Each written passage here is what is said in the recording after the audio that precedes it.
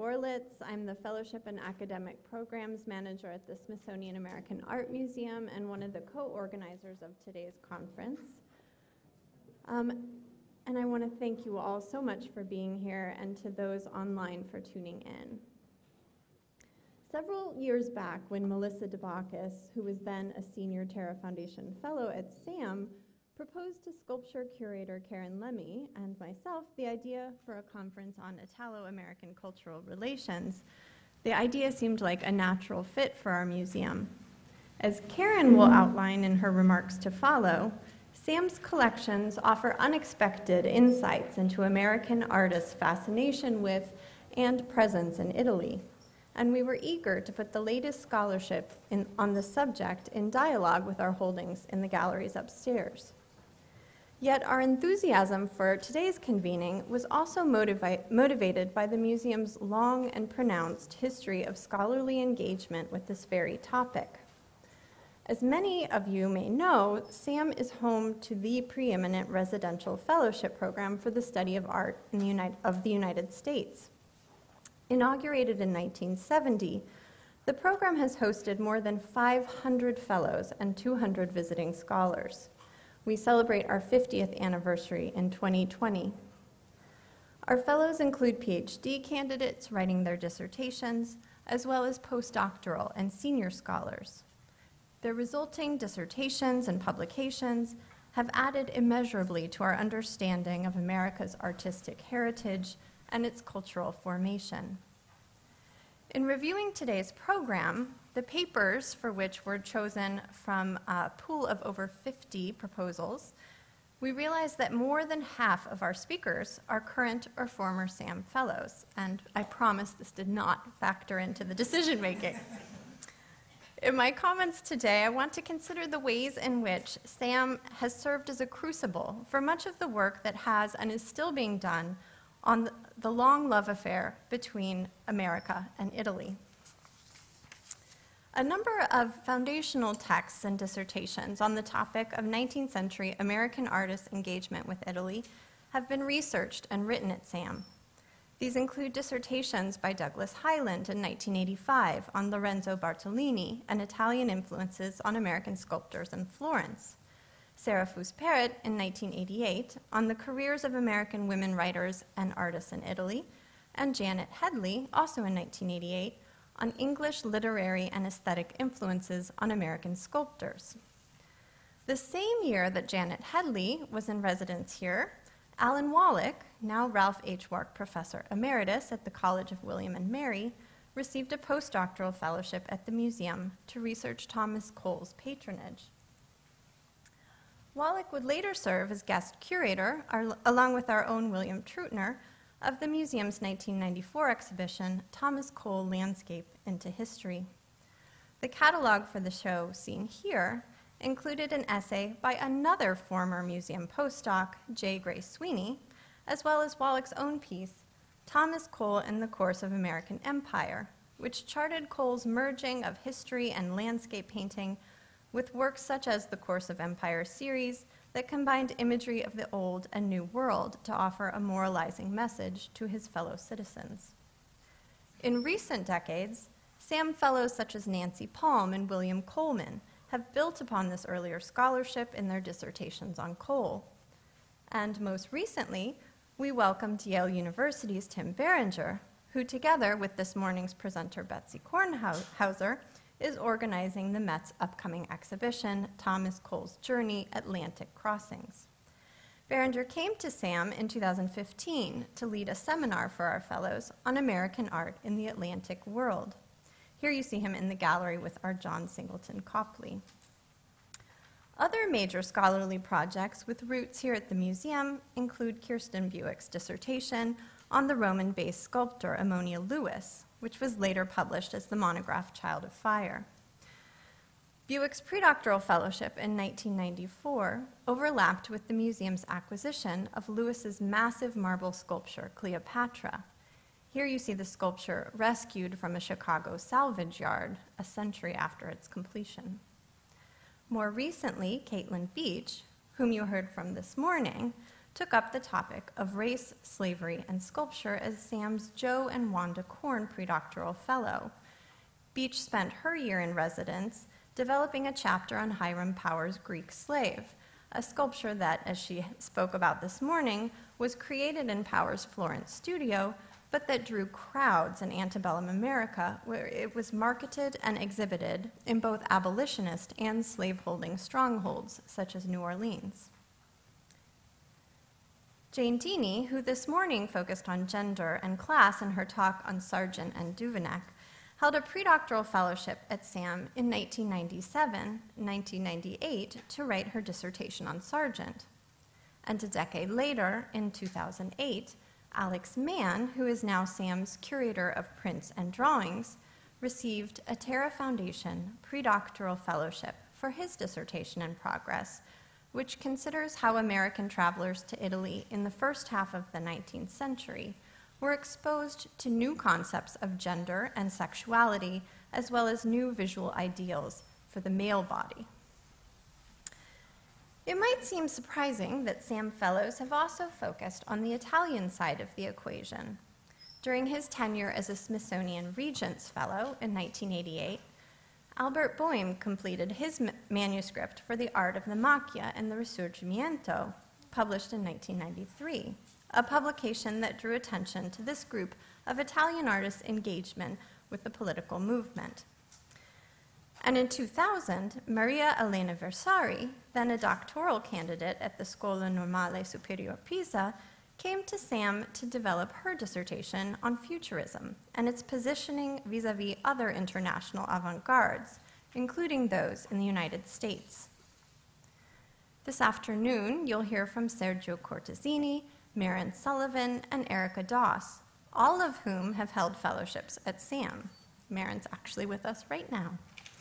Cortesini, one of the co-organizers of our conference, came to the museum in 2005 as a Joshua C. Taylor postdoctoral fellow to work on his project about art and national identity in fascist Italy and New Deal America.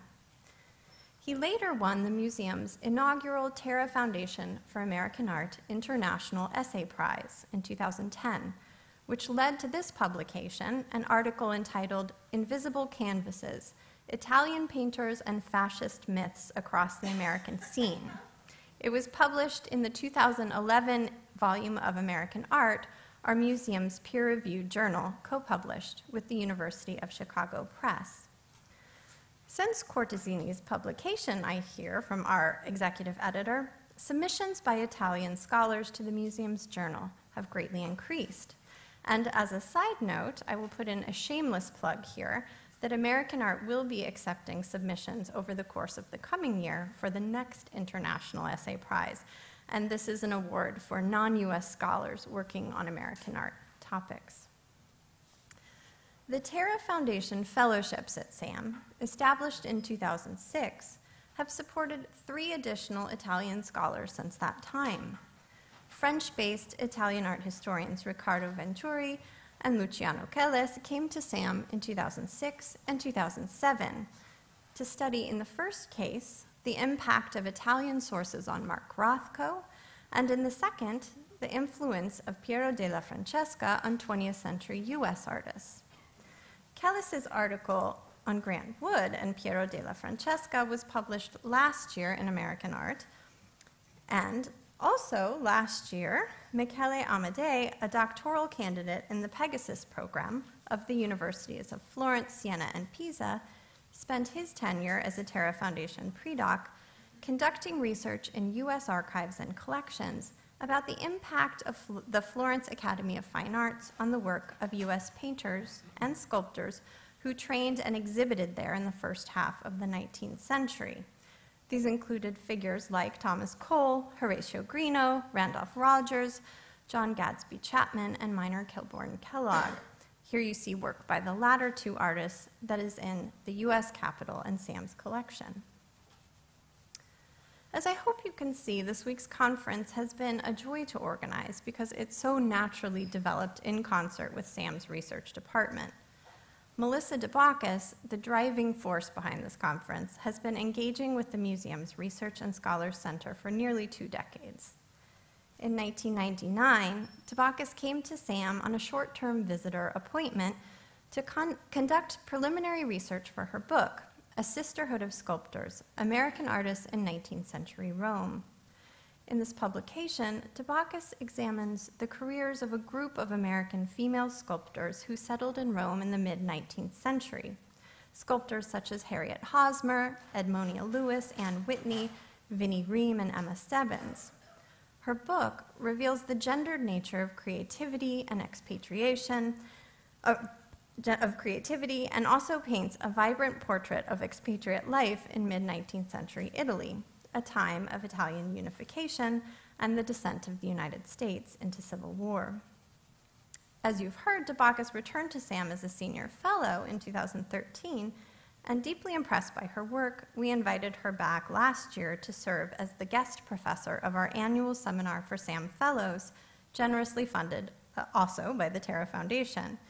Here you see her and curator Karen Lemmey leading the fellows through Karen's exhibition on Hiram Power's Greek Slave, which was part of a fascinating seminar on American art and gender in a transatlantic context. So these examples, while numerous, are just a sampling of projects that demonstrate SAM's sustained investment in scholarship on Italo-American artistic relations.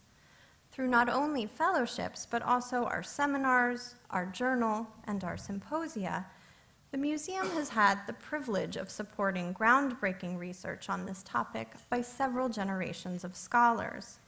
And judging from the response to our conference call for papers, again, over 50 submissions, we can look forward to continuing the scholarly dialogue beyond today's conference and well into the future, I hope. So now I would like to take a moment to introduce my colleague and friend, Karen Lemmey, who I have been truly delighted to work with on the organization of this conference. Dr. Lemmey has been the Smithsonian American Art Museum's curator of sculpture since 2012. Her recent projects at the museum include Isamu Noguchi, Archaic Modern, co-curated with Dakin Hart, senior curator at the Noguchi Museum, and that came out in 2016.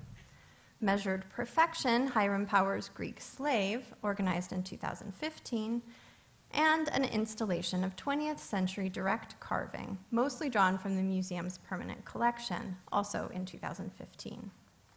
Before joining our museum, Lemmey was a research associate at the Metropolitan Museum of Art and served as the monuments coordinator for the City of New York's Department of Parks and Recreation. She was an Andrew W. Mellon Foundation Fellow at the New York Historical Society and also an Andrew W. Mellon Curatorial Fellow at the National Gallery of Art. Lemmey holds a doctorate in art history and a certificate in American Studies from the Graduate Center of the City University of New York. So please welcome Dr. Lemmey.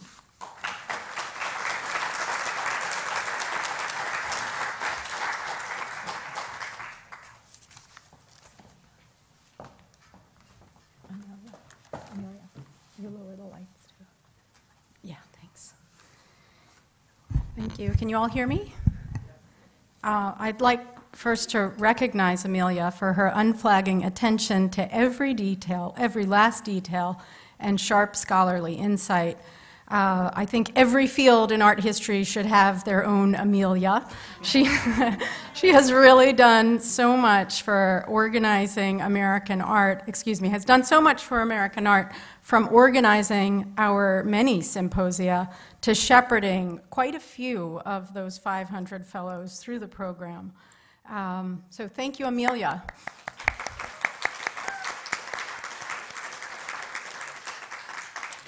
And of course, I am deeply grateful to Melissa Tabakis for igniting that spark and really building this conference up from that idea back in 2014. I'm not presenting a formal paper. Rather, this is an invitation to explore the collection at SAM with the theme of the conference in mind. And permit me to pull back a little from the rise and fall of empires and look more broadly. In 1966, Irving Penn's camera captured Vladimir Nabokov in Italy chasing butterflies. and I call this a useful metaphor as we hunt for other evidence of Italy in the museum's collections. My searches through our database have taken me to the wildest places and yielded well over 1,000 objects that have everything to do with Italy. Nearly every decade of our nation's history, every area of our collection, every medium offered something wonderful. Just to give you a superficial sense of where the search took me, I point to Robert Duncanson's Pompeii on the right, a well-trafficked ruin Pompeii by the mid-19th century, as well as Volterra by Elihu Vedder, a place that I suppose we might say was off the beaten path, as well as these beautiful views of Venice by Thomas Marin and Everett Warner from the first decade of the 20th century, to the very recent work of Angela Lorenz. I was rather struck to learn that this is a watercolor. It's really a remarkable work on paper. And this meticulously rendered, intimate view of the 17th century dissection room at the University of Bologna. And I'm sure some of you are conjuring up, I hope, images of Thomas Aiken's Gross Clinic. Sam's rich collection of folk art and works by self-taught artists also reflect the lasting significance of Italy in America, especially in the paintings of Ralph Fasanella, a self-taught artist and son of Italian immigrants. It was the subject of an exhibition here in 2014. And his Iceman Crucified #4 from our collection is channeling any number of Italian Renaissance paintings. Decorative arts collection, for which Renwick is so well known, includes the work of Lino Tagliapietra, Murano master glass artist who for decades has divided his time between Venice and the Pacific Northwest. Tagliapietra was also the subject of an exhibition at the Renwick in 2008. While on the right, you see the work of MacArthur Fellow Ubaldo Vitaldi, a silver tureen for risotto alla pescatore, perfect after lunch. Vitaldi is a fourth-generation silversmith and conservator who hails from Rome and lives and works in New Jersey. And of course, there are the countless examples of American artists who spent time in Italy inventing allegories, from Daniel Huntington's Italy to Paul Cadmus's Night in Bologna, an enigmatic allegory of another kind, full of charged gazes, and painted with egg tempera, as did Montaigne. There are many gifts from grand tourists, including some that were transferred to the Smithsonian very early on, shortly after our founding in 1846, such as this stone head believed to represent Ceres, which may not actually be an antiquity after all. Or the stunning collection of actually Roman glass. I think earlier it had been said Venetian, but it's Roman glass that was given by John Goerlitz in 1929, much of which is on view above us in the Luce Center on the 3rd floor. A reminder that the museum, now known as SAM, at long last known as SAM, didn't always focus exclusively on American art. I wouldn't hold out that the next Raphael or Correggio to make the news will be discovered in storage, and these really are in the collection. But we have plenty of other treasures. And so in these remaining minutes, please indulge me as curator of sculpture to focus on the third dimension. Pound for pound, this is where we find tons of Italy. After all, nothing could compete with the purity of Carrara marble. Foremost, perhaps, is Horatio Greeno's George Washington, cast off from Congress and spared from being thrown into the Potomac, as some 19th century senators suggested. It's now preserved in the collection of SAM, although admittedly it's been on view at our sister museum, the National Museum of American History on the Mall. It's doubtful Greeno could have made this monument anywhere but Italy. And while many scholars have looked into the iconography and the history of this commission, we have yet to fully explore what this sculpture meant to the Italians who watched and literally helped it take shape in Florence. And I'm grateful to our former fellow, aforementioned Michele Amadei, for raising some of these issues in his research at SAM and encouraging us to think as well about George Washington's significance as an inspirational leader in progressive circles in Tuscany in the 19th century. Another transfer from Congress, the dying Tecumseh, as in the dying Gaul, by Ferdinand Petrick, studied in Rome with Bertel Thorvaldsen and left the Eternal City for Washington, D.C., where he was sure he could secure a commission from Congress. He did not.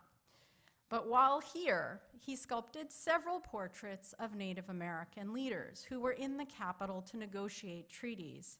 And some of these studies informed his very imaginative portrayal of Tecumseh, who was in fact long dead by Petrick's time. For all its historical inaccuracies, this sculpture points to the global connections that are made through the capital cities of Rome and Washington. So Petrick is born in Dresden, studies in Rome, lived in Washington. In fact, he sculpted Tecumseh while living in Brazil and then sent it to Washington. And yet, his life ends in Rome, where he retired on a pension from the Vatican in exchange for his models. And I show you here a plaster or perhaps terracotta version of Tecumseh in the Vatican Museum's collections.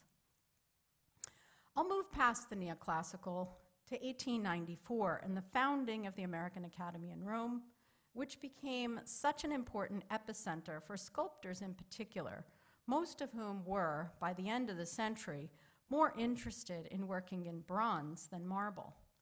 Here we find Herman Atkins McNeill, one of the first recipients of the Academy's William Reinhardt Scholarship, specifically for sculptors. McNeill was famous for bringing with him to Rome in 1896 several plasters and studies of Native Americans he had made after visiting the American Southwest.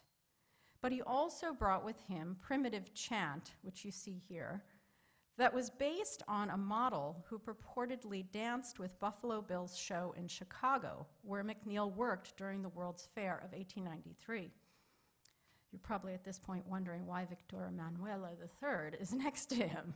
Well, McNeill was not the first American to sculpt Indians in Italy, but it's worth noting that Victor Emanuele III expressed an interest in acquiring a cast of the primitive chant. And I haven't been able to confirm if the cast was ever purchased, but I found it remarkable that this work had attracted the king's attention. And then there is Alexander Phimister Proctor, unmistakably associated with Denver and the West. And you see him here in his full Western outdoorsman regalia with his loaded rifle. Also a recipient of the Reinhardt Fellowship, and who returned once again to the Academy later in life as a fellow in 1925. His talking panther on the left returns us to American shores and the legacy of Italian immigrants, for it was cast at Roman bronze works. And this perhaps is something that adds complexity to the Italian-American immigrant population in New York at the end of the 19th century. For the Roman bronze works foundry was the first lost wax foundry to be established in the United States, a place that would cast untold numbers of bronzes from small statuettes to public monuments, founded in 1899 by Riccardo Bertelli, an immigrant from Genoa, so the Italian immigrant as entrepreneur. And you can just make out Frederick Remington's model on the left there. Paul Manship also cast his works at Roman bronze foundry, and I just include him with this wonderful image of him that signed Rome when he was in fact at the American Academy as a fellow. And perhaps some of you may know he was also a commissioner of this museum, so a wonderfully direct connection from the Academy to Sam through the life of Paul Manship. In Chasing Butterflies, I came to see Italy had penetrated the collection in a profound way, even reaching into the imaginations of artists who never really left New York, such as Joseph Cornell. Sam is home to the Joseph Cornell Study Center, which houses countless objects, mainly source material for his sophisticated assemblages, boxes, and collages, such as the Denison cake boxes made by Denison Manufacturing Company Paper Box Factory. And I'm showing you this trove of Denison cake boxes. They're only about this big each. And surprise, they included images of Medici, works by Piero della Francesca, and de Chirico. And here, reinforcing de Chirico's presence, I show you once again Irving Penn, photograph of de Chirico, who was captured on this photograph by Penn in Rome in 1944 when Penn was there as a volunteer in the American Field Service. By 1966, Sam, then known as the National Collection of Fine Arts, was literally on Italian soil, sponsoring and organizing the United States pavilions at the Venice Biennale from 1966 to 1972. The National Collection of Fine Arts stepped in after the United States Information Agency decided to cease funding U.S. participation in all international Biennale art exhibitions. And it's anybody's guess what's inside that crate, but this was cataloged as being a crate that was shipped from this museum. And so it's on its way to the 33rd Biennale, the first one that this museum participated in, and it's probably a work by either Helen Frankenthaler, Ellsworth Kelly, Roy Lichtenstein, or Jules Olitsky, the 4 artists that were sent to that exhibition. In wrapping up, I was quite struck while researching Martin Puryear's sculpture Vessel, one of our recent acquisitions, to find that even this work had a close connection to Italy. Puryear was a fellow at the American Academy in Rome, and his first iteration of this sculpture was included in an exhibition there. The sculpture dates from between 1997 and 2002. Puryear, as he sometimes does, famously worked on this, changing it over the years. But you can see in this early version on the floor in the American Academy on the right that he's removed the soil, added the arches that correspond to ears on this human head lying face down on the ground. And he's also added a tar and mesh ampersand and a wooden sphere. I love thinking about the Academy as a laboratory for contemporary American artists. So I've focused closely on the collection at SAM, and I hope and invite all of you upstairs, where I hope you can take a closer look for yourselves and chase some butterflies too. Now for the introductions. So, thank you.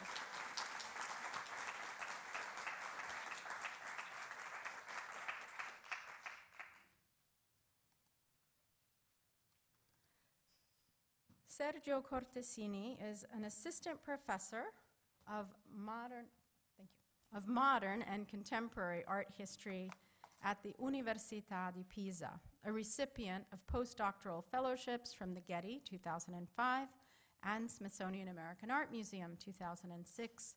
Cortesini has published on Italian fascist and American New Deal art from comparative and transcultural perspectives, as well as on more contemporary artists, more recently on Emilio Vedova's emotionally charged gestural paintings and Damien Hirst's post-humanist treatment of death.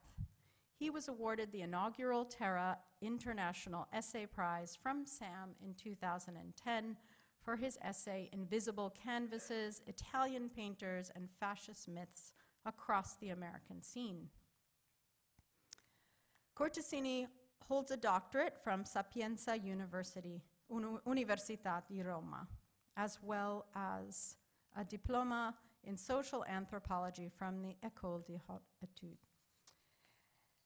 Peter Benson Miller is the Andrew Heiskell Arts Director at the American Academy in Rome, an art historian and curator. He received a master's degree from Williams College and a PhD from the Institute of Fine Arts, NYU. He coordinated guest lectures and scholarly symposia at the Service Culturel at the Musée d'Orsay and co-curated Delacroix à Renoir in 2002. Philip Guston Roma, which he curated at the Museo Carlo Bilotti, also traveled to the Phillips collection.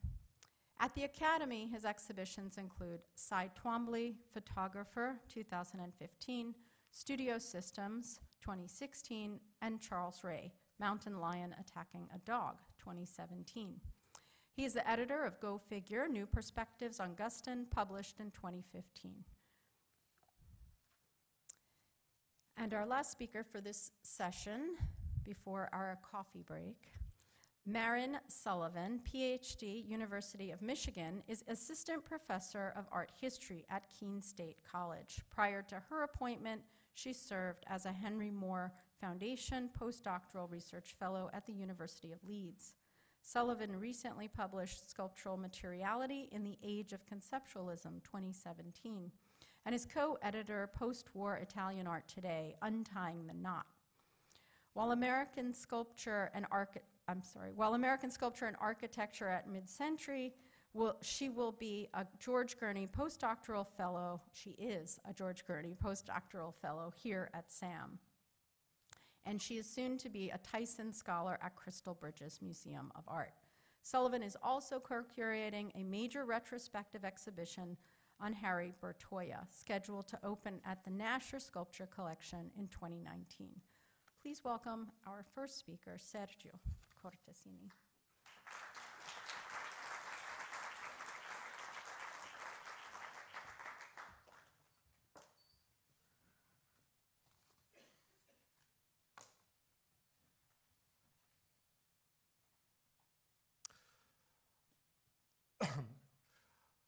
Thank you very much. My deepest thanks to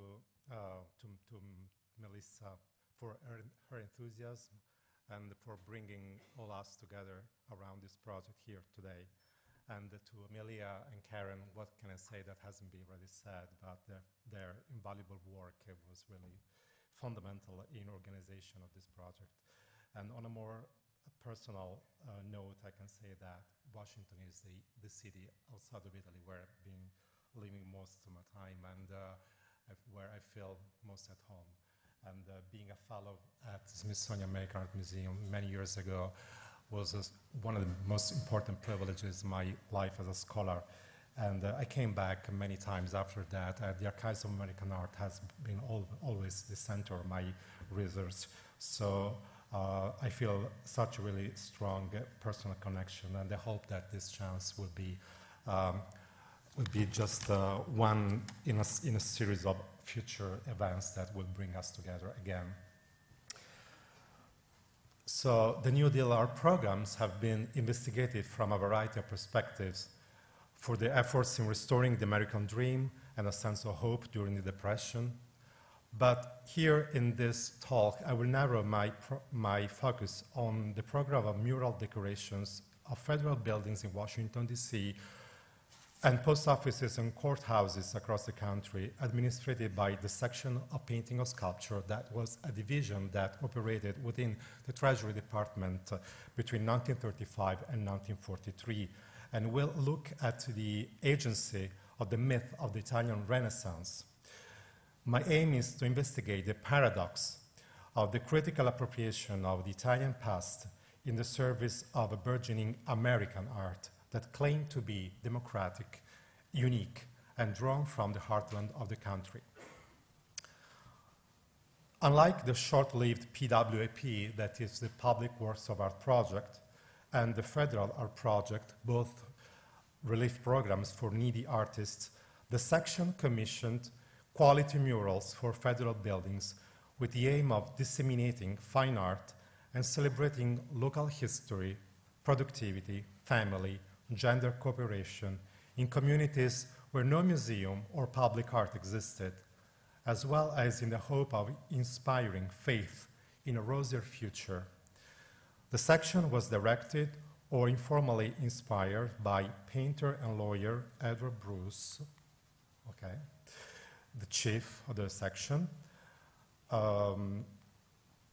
Edward Rowe, and this is the guy who was pointing to Jane Denny earlier on, who was a former gallery director and educator, who served as the superintendent to the section, and former editor of the arts magazine Forbes Watson, and George Biddle. All had prior experiences of Italy from travels or temporary residence. Bruce and Biddle lived for some years next to painter Maurice Stern in Anticoli Corrado, a small village near Rome. I'd argue that their direct observation of Italian artwork seen on the walls of churches, in the squares of towns, while it was still integrated in the social fabric, for example, artifacts cherished by popular worship or civic pride, and not isolated as gallery pictures, was seminal in instilling the awareness of art as a factor of a communal identity and social cohesion. As Bruce once said to Stern in 1939, in announcing two major mural commissions in Washington, quote, "I have it in the back of my mind that we may somehow find an opportunity to do the series of murals for bread that we discussed so many times in Anticoli." This suggests that the programs of economic support to artists through state patronage originated, if merely as a discursive hypothesis, in Italy before the stock market crash. The unemployment and the collapse of the market in the Depression confirmed the validity of their speculations. It is not by chance that Biddle, through a letter he wrote to President Roosevelt on May 9, 1933, 6 months after his return from Anticoli, is credited as the originator of the PWAP, the first bread program for artists that FDR called Bruce himself to head. The narrative articulated by Bruce and his fellows for the PWAP first and then for the section was an attack on what they called the quote-unquote star system of artists whose commercial value was subject to the speculative fluctuations of the art market of the 20s. They criticized the aloofness of vanguard aesthetics and artists in ivory towers, called for a redefinition of the artist as a citizen, and for his cooperation with the patronage of the state for the sake of a socially meaningful art that could open new horizons of beauty and spiritual wealth. While these tenets were not new, they were now made resonate with the social role of art in Italian medieval communes in a far-reaching historical parallelism. In the first official bulletin of the section, published in March 1935, the Director of Procurement of the Treasury Department stated that the section, by committing itself to select the best works on the basis of artistic excellence and availing itself of the advice of artists and laymen of proved faith in the development of art and spiritual life, replicated the spirit of Florentine patrons and artists who acted following the strictest artistic standards on account of their shared faith in the glory of Florence. In 1934, in a tirade against the perversions of the art market, Forbes Watson praised the PWAP for reforming the productive base of the artist, quote, changing him into an active citizen, raising him once more to the dignity of the artisan, and finally bringing a whole new audience into direct cooperation with him, unquote. Bruce explained on American Magazine of Art that before 1520, virtually no painting was made without a commission, and envisioned scores of average artists among their fellow folks rather than misfit geniuses. The average artist parallels the sociological model of the average man cherished by New Dealers, and Bruce assured that, quote, masterpieces and great geniuses are not produced from isolated efforts. If the history of art is any criterion, they come only from large art movements. A large body of work and a large number of artists are necessary to produce the Leonardos, the Piero della Francescas, the Michelangelos, unquote. American masters would emerge like their Italian precursors out of a vibrant art practice integrated into the body politic. These arguments were nurtured by the fantasy of a return to the guild system. The trouble, Maurice Stern wrote to Bruce in 1937, is the maladjustment of the artist to life. Formerly, 30 centuries ago, the artists belonged to the master craftsman guilds, who received commissions and executed them to the best of their ability.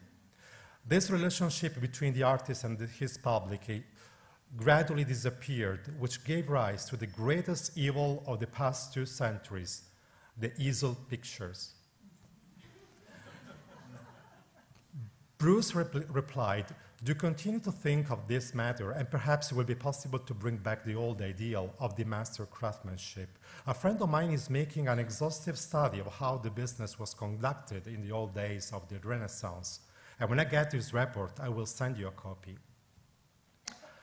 I haven't located this report, but in 1935, the artist Louis Rubinstein published in The American Scholar a plea for the revival of buon fresco and for the spread of this artist return craftsman and social interpreter that was so convincing as to be reprinted in the bulletin. Rubinstein extolled the Italian masters for the architectural quality of their fresco, but also for their social potential. Mastering the technical difficulties of buon fresco and following the formalist lessons of Giotto, Masaccio, Piero della Francesca, and Signorelli, the art of the American social realist could evolve from mere political illustrations into images where the dynamics of forms and colors enhanced their referential content and consequently their social message. Moreover, fresco making, which implies the coordinated effort of architect, plasterer, and painter, epitomized the cooperative synthesis of conflicting interests and professional divisions. The artist Rubinstein contended should not even sign the work, acknowledging it as a collective effort. A traditional medium such as fresco could thus become a conduit for the masses and play, quote, a real part in the solution of the urgent problems of reorganization and revaluation of life. Along the same lines, in 1936, Watson remarked, "Back of all great mural painting is a social belief. The painter shares this belief with the audience. The government has afforded the artist an incredible opportunity to express, in terms of art, our faith." And he argued that the social belief informed American murals, equaled the religious belief that backed 13th century Italian frescoes. The artists consequently had to develop a new logic marked by simpler symbols and broader in its appeal. Indeed, the Italian masters were taken as paradigms for their visual intelligibility and evoked as the standard in terms of the dignity and refinement of style suitable to murals. In an open letter functioning as a guideline published in the Bulletin in 1940, painter Henry Barnum Poor praised Giotto, Masaccio, Piero for possessing what he deemed to be of the utmost artistic importance, quote, the sense of pictorial necessity, a visual freshness and reality which speaks more clearly than any other thing, unquote. Ethel For example, Ethel McGaffan was congratulated for this mural depicting Andrew Jackson at the Battle of New Orleans. Her style was compared to that of Piero's battles, and she was recommended not to add action and preserve the dignified and solemn aspect. For several painters, the Quattrocento was a source of true worship. Dreamt last night that I was Piero della Francesca, Biddle wrote in his diary in January 1935. He is constantly with me. And while working at this fresco for the Department of Justice building, Piero della Francesca is still my idol and my objective. And Frank Mechau claimed that upon visiting Italy in 1932, he dismissed the hatched complementary colors and began to paint with broad areas of primary colors. I absorbed the frescoes of my beloved Piero della Francesca, who represents the most supreme use of plastic elements in the history for me. After Arezzo and Piero come certain Giottos at Padua and the color of the Ravenna mosaics. This love for Italian masters, however, rarely translated into blatant imitations. Reginald Marsh proved his devotion to Michelangelo in his fresco Sorting the Mail for the Post Office Department building in DC, a composition teeming with torsions of muscular bodies, contrappostos, and foreshortenings from below. George Harding paid homage to Piero's battles in the bodies placed in perspective and in the gesturing of this dispatch rider arriving, his arm raised, at General Washington's headquarters. Piero had a clearer stylistic influence in Philip Gaston's triptych Reconstruction and the Well-Being of the Family, as noticeable in the detached and fixed facial expressions and in their physiognomies. More often, the admiration for Italian masters transfigured, as it were, in murals that looked modern to contemporary viewers. Despite Biddle's identification with Piero, we wouldn't find much of the Tuscan painter's round style in the American's illustration of the positive effects of justice, which juxtaposes the sweatshop and tenement of yesterday, which are not visible there on the side walls of this three-sided fresco actually, and with the order, the family life of today's America here in the center. By including portraits of New Dealers compressed and overlapped on a raising plane, the description of indoor narratives as seen through a removed facade, the triptych-like partitioning of the subject matter, Biddle revealed a broader, albeit unspecific, interest in the Italian primitives. In The Danger of the Post, Mechau betrays his love for Piero, Giotto, and probably Uccello, transforming a violent scene into a visually pleasing and dynamic composition. Bruce reiterated his Italian-American analogy in April 1938 in the acceptance speech for the Fritzen Medal, which he was awarded for his merits in the advancement of American art. Artists should consider commissions as an honor rather than for their financial benefit, he declared. Their moral satisfaction would be higher than the material earning, not unlike Piero's when he created a fresco for his native town. If anyone has any doubt on this point, let him make a pilgrimage to the little town of Borgo San Sepolcro in Tuscany. It is a little town no bigger than some of the places where our artists are working. Piero's financial reward was insignificant, but like the true artist, he glorified that little chapel. And so it is source today of intense satisfaction to realize that our artists are giving of their best. In another speech at a cabinet meeting with Roosevelt, Bruce declared that he pointed artists who received commissions to, quote, a little village I know in Italy called Borgo San Sepolcro. In that village, there is a little town hall, no bigger than the average country post office. Also, in that village lived a great artist, and he painted there the greatest picture in the world. Whenever I am in Italy, I make a pilgrimage to Borgo to see that picture. And I find my soul refreshed from seeing it. I hope the day may come when we too may develop a Piero della Francesca. In a similar vein, Watson wrote, the mural shows us that it is possible to have not only Rome with its Vatican, but also an Assisi. So in America, the walls of more and more public buildings outside of the great centers will be found adorned with paintings, which to be seen must be visited. What has been done can be done again. So a letter from Edward Rowan from a correspondence with Bruce attests that in 1936 he applied for a grant for a field trip to Italy.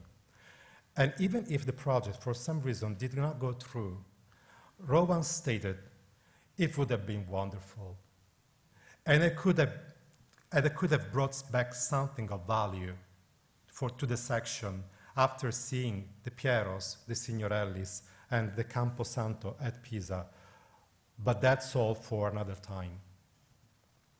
Rowan, who had joined the section coming from a previous position as director of the Little Galleries in Cedar Rapids and the Stone City Art Colony, Iowa, was an advocate of Midwestern artists and offered prestigious commissions to the regionalist triumvirate.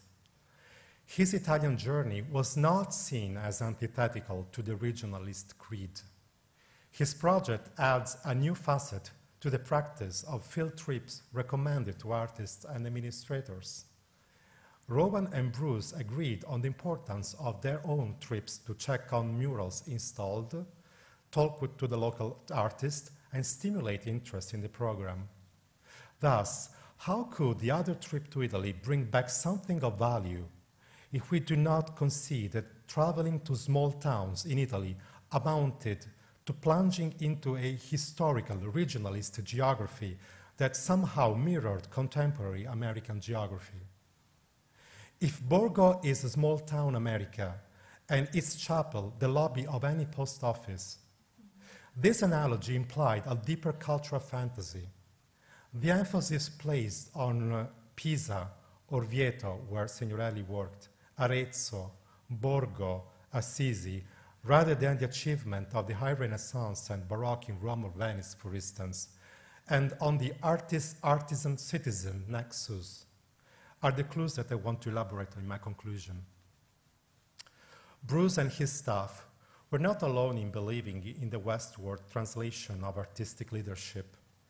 The Italian Renaissance was widely considered the highest achievement in world art, and it was commonly held that it declined after the Italian city-states lost their independence to foreign powers in the 16th century. William Henry Godier, in his popular Renaissance and Modern Art, published in 1900, claimed that, quote, the Renaissance drew its last breath on the shores of the New World with the painters of the American Revolutionary time as an interesting continuation of the old masters.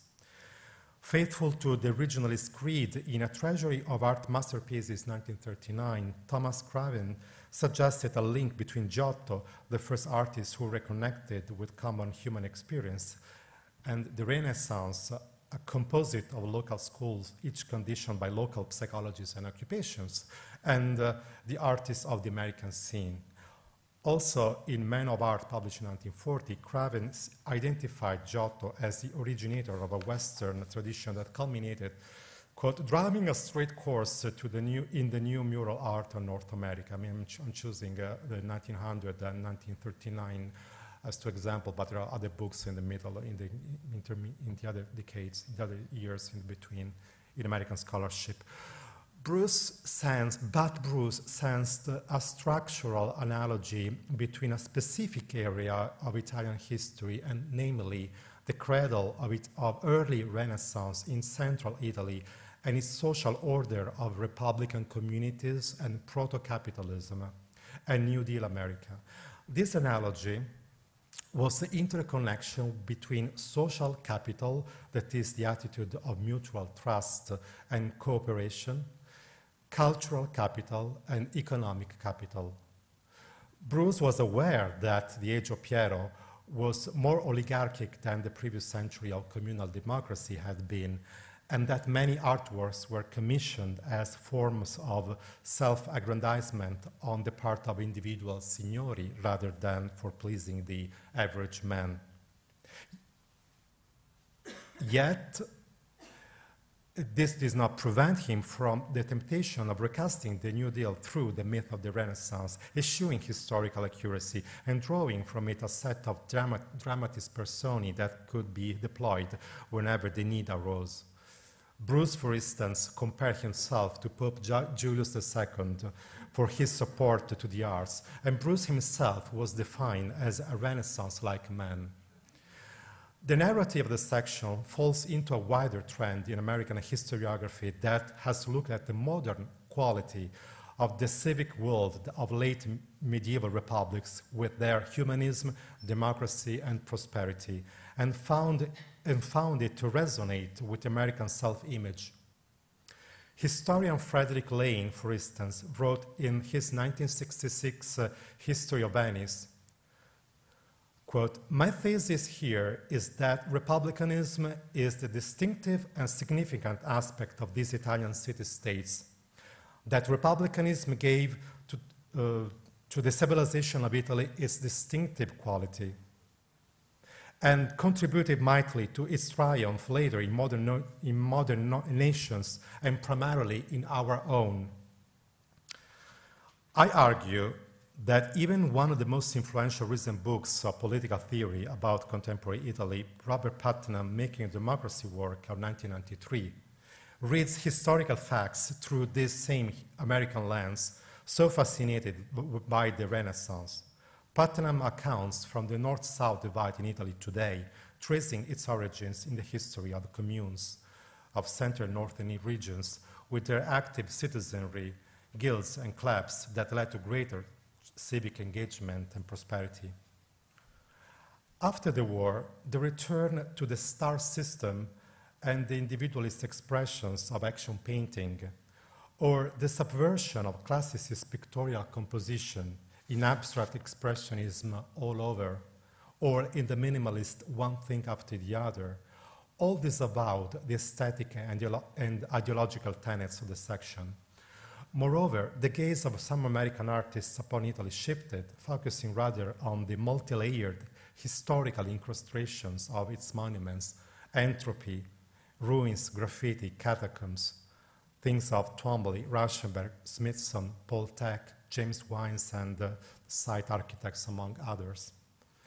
Wielded against American mass culture and the standardization of suburbia, when Robert Smithson visited Rome in 1961, he declared that, quote, "The broken icons of Byzantium inspired me more than all those insipid equine figures of the Florentines." The polemic against the commodification of the easel picture and art for art's sake put the section on a similar plan with modernist movements that sought to free art practice from the manually produced unique piece. But rather than embracing serial production and new media technology, the section attempted anachronistically to reconcile the erratic artwork on the wall and a democratic production and fruition. Fascinated by the artistic production of a pre-capitalist society, but acting with modern bureaucratic determinacy, the section ignored that historical murals are multimedia works embedded in chapels and sites that rarely are the result of a preordained figurative plan. They are palimpsests, reworked and resignified over the decades. This organic and diachronic dimension of art is what later American artists appreciated about Italy, rather than dreaming to transplant the cultural myth of her past into a panacea, as Bruce once said to Roosevelt, against the destructive effects of modernity. Thank you.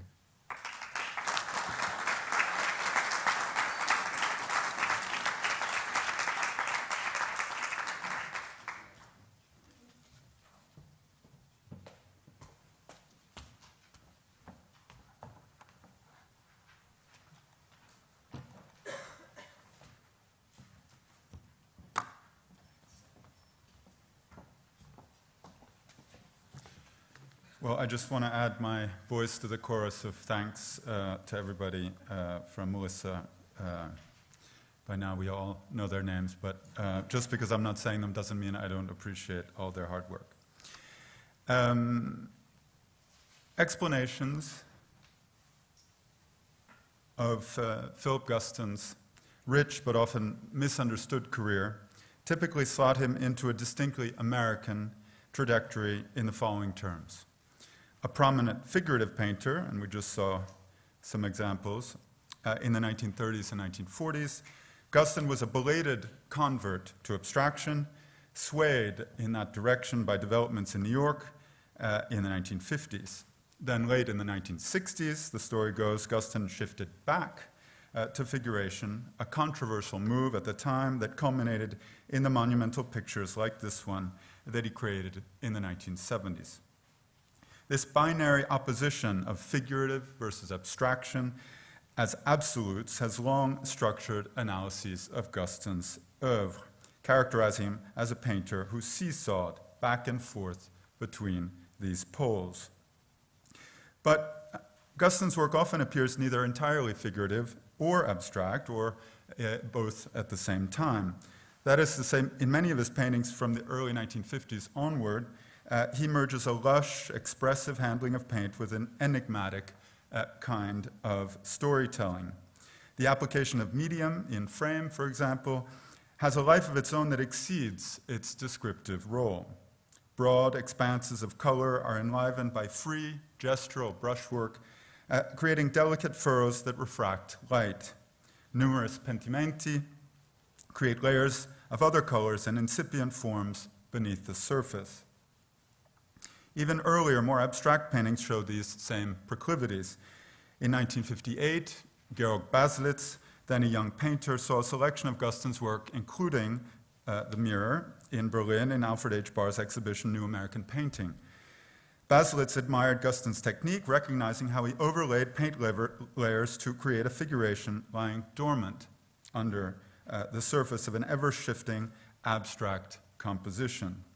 While Baselitz appreciated the painterly ambiguity in this work, Clement Greenberg, for example, dismissed Guston's abstract canvases from the 1950s, like this one, as, quote, homeless figuration. The poet William Corbett, part of a group of writers very close to Guston in the 1970s, made two observations about Guston that I'd like to explore further here. He wrote in his memoir, quote, about Guston, quote, while his New York colleagues broke down barriers and brought abstraction into the mainstream, Guston was a latecomer who, oddly enough, arrived at abstraction through Europe, end quote. 3 pages later, Corbett zeroes in what he finds striking about Guston's paintings of the 1950s, like Zone. Quote, they have the dignity of refusing to choose between alternatives, of allowing contrary impulses to coexist, end quote. Dialectical thinking, of course, was all the rage in New York in the 1950s, and Guston certainly found that atmosphere very congenial. But here I want to explore a European context for Guston's move to abstraction, which underwent, as I hope to show, a very critical phase in Rome in 1948, and the possibility that he may have acquired there, too, a taste for reconciling these, quote, contrary impulses. Elsewhere, I have explored Guston's, in depth, Guston's important third and final stay at the American Academy in Rome in 1970 and 71, His fascination for Italian painting from Masaccio to De Chirico is well known, testified above all by this painting from 1973. In 1948, Augustin paid his respects to Giorgio De Chirico. You see him there on the right in the latter's studio in Piazza di Spagna, having first encountered De Chirico's The Poet and His Muse in the Arensberg collection, which was then in Los Angeles, where Augustin grew up in 1932.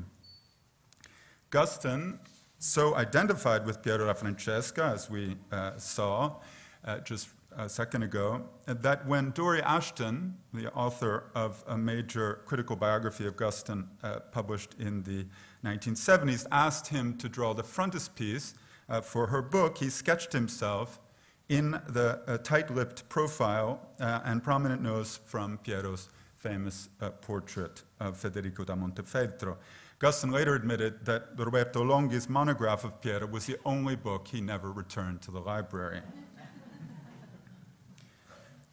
I will focus instead today on Augustin's sojourn as a Rome Prize Fellow in 1948 and 49, and his association with a younger group of Italian artists, actually living at the time. It is still a shadowy episode, and for that reason, and assuming that Augustin was only interested in the old masters, few scholars have given this period much attention.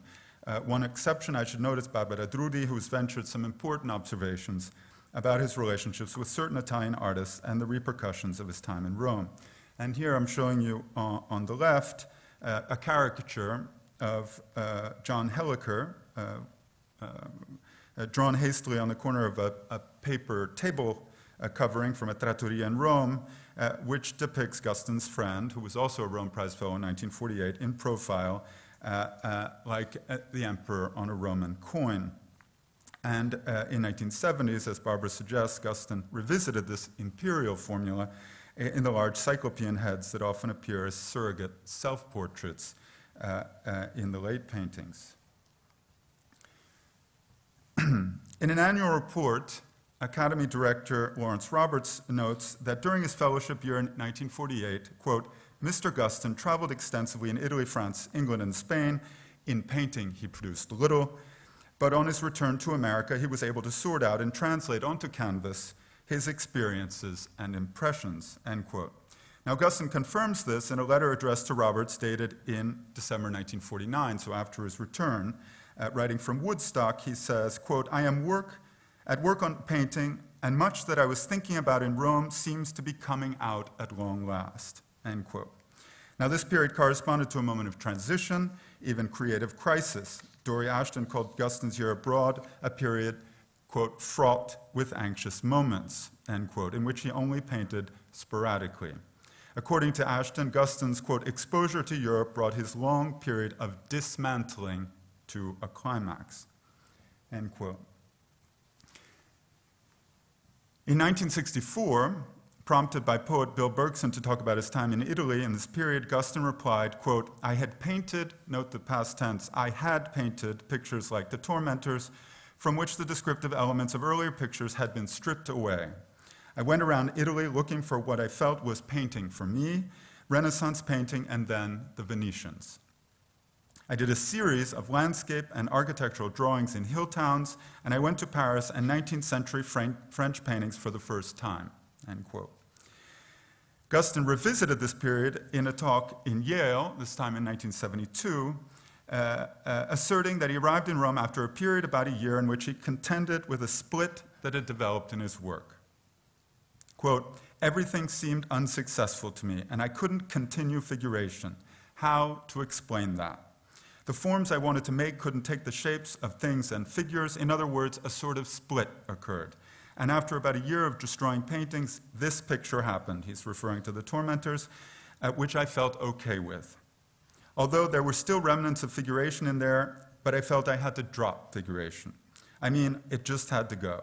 It was a very lengthy struggle to do that. I felt torn, you might say, between conflicting loyalties. The loyalty to my own past and the other loyalty of what you might still do or what you might still become, which is, of course, unknown. That seemed to me the pattern of my life as a painter, end quote. This pattern of conflicting loyalties and the strategies that Guston developed to deal with them after a lengthy struggle, I think, is crucial to understanding his work. Now, he began to explore the elements of the composition in Tormentors and its various motifs in two important drawings from 47 and 48, and the painting was most likely, if we believe his later account, already in an advanced state, perhaps finished prior to his departure for Italy. And this is the second drawing, which he actually later called drawing number 1, as if it were the beginning of an important new cycle. Now, the painting next to Guston in this photograph of him in his studio, which you just saw at the Academy, may be the unfinished Tormentors, which is subsequently cut down, the measurements don't add up, to its present size, or another similar painting that he later destroyed. Both share a similar visual language, even though the shapes vary from one to the other: spidery white lines, an ominous black background, a somber, airless space, and wedge-shaped forms in red and ochre, standing out against a nocturnal field. I hope you can make it out. They're clearly different paintings, because the same shapes are not there, but you can see some of the similar language in both. In Tormentors, the solid forms give way to voids defined by a tracery of filaments punctuated by fewer red uprights. What is clear, though, is that Guston was struggling in Rome with a large composition, not unlike the one in Tormentors, and he was evidently working more than he let on later on. In fact, in May 1949, Guston applied to extend his fellowship for a second year, although he ultimately decided not to stay. And in the renewal letter, he writes, quote, "While throughout the year I've meditated much and sketched in plans for my own painting, I have only recently begun to work on new canvases," end quote. This painting is, like Tormentors, scarred by Guston's anxious struggle to pare down or strip away his figures to a more elemental, abstract language. Now, Guston was attempting to dismantle even further the already compressed figurative language in earlier paintings like Porch number 2 from 1947, which was partially inspired by photographs the artist had seen by Margaret Bourke-White and others of the survivors of the Nazi death camps. Many of the motifs, shoe soles, 2x4s, are carried over and echoed in the later painting in the form of outlines piled on top of each other in a similarly claustrophobic space against a black background. To give you an idea of how radically Guston had stripped down and compressed the spatial coordinates in his work by the time he arrived in Rome, we need only look at the painting that won him the prestigious Carnegie Award in 1946, here on the right. And in fact, when this article appeared in Life magazine in May 1946, he was already working in a very different idiom, as we can see from the paintings behind him, all of which he subsequently destroyed. The accompanying article asserts that Guston, quote, prefers his more abstract canvases, which are filled with moody symbols, end quote. The flattened, overlapping legs and feet and musical instruments in the painting directly behind him recalls, of course, the language in Picasso's Guernica, which was on view at MoMA in the 1940s, having been sent there for its safety, and setting the standard for politically engaged painting inspired by the horrific catastrophes of the Second World War and the struggle against fascism. The painting on the easel in his Academy studio in 1948, with its dense collection of flattened, overlapping forms, looks more like the Guernica-inspired paintings behind him in the Life photograph. I hope this is clear. Than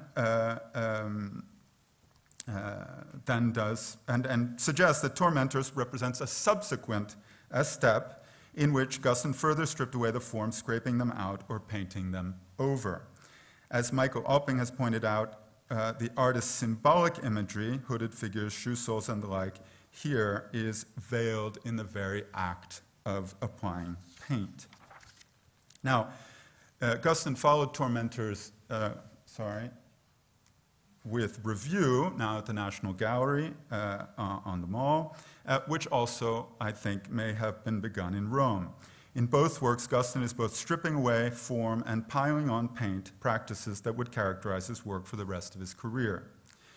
Note the division of the composition and the contrasting bands of red, lighter on the bottom and darker on the top, a compositional structure that Guston would return to in many paintings from the 60s and 70s. And the pentimenti, too, are significant as the network of white lines that have been painted over but continue to lurk between the surface of the darker pigment in the upper part of the painting.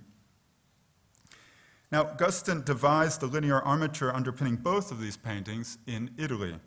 On the island of Ischia in early 1949, or perhaps after his return, working from a tourist postcard, Guston made a series of 3 drawings in which he progressively reduced the tangle of terraced streets of Forio into a schematic grid concentrated into and radiating out of the center of the sheet. So this is an earlier drawing, and this is later, or a subsequent step.